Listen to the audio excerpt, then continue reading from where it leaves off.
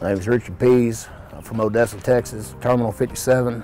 I just came back to American Eagle. I was here whenever American Eagle started for 2 years, and thought I wanted my own authority, so I ventured out and did that. And it's taken me several years to get back, but I'm back where I belong. What made you want to go on your own, and what made you want to come back? Talk about it. Just the idea of having my own, doing my own thing, and it didn't work out too good when the oil field crashed, and I decided to let my numbers go back, and I went to heavy hauling, doing specialized, and did some coil tubing, and just finally had enough. And my girlfriend had a truck, and we looked at each other one day and said, why not? So I told her, I said, I think we need to go to American Eagle.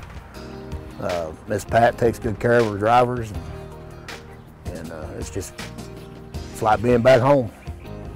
So what is the difference? I mean, do you get a lot more support when you're leased on and you don't have to deal with all the headaches? Talk about that a little bit. I ain't got to sit down every month and figure out who owes what, sit down and try to drive the truck, work on the truck, do the invoicing, go out and make sales calls. They call me, we load the wagon, we go to work. They've got somebody else they pay good money to do the rest of it. The truck actually belongs to her. I'm just the driver. I do all the grunt work and she makes the money. So she's managing the books back home and you're out on the road, is that it? Yeah. Yeah, she rides with me, most of the time. So tell me, what did you guys move today? We moved some V-bottom cutting tanks and some shell shakers. Picked them up in Dilley, Texas, and then brought them out here to Monahans to drop them off. What kind of truck and trailer do you have? It's a 2001 379. It's got a yellow Nightmare under the hood. And then we pull a 48 102 spread axle, all aluminum trailer, flatbed. What kind of area did you typically run? I've covered all 48. I just made a run up to Montana to the Canadian border and dropped off a load and came back and just about got them all covered. Stretching your legs a little bit? Yeah.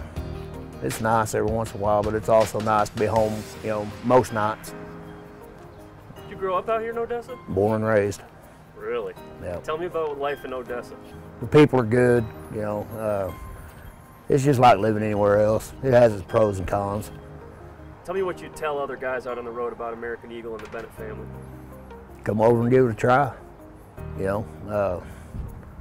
Don't just come over and stay for a couple of weeks, decide, it's not for you, give it a chance. It's starting out hard. Starting out is very hard. But once you get started and you get things turning to the right, then you make a lot of money over here.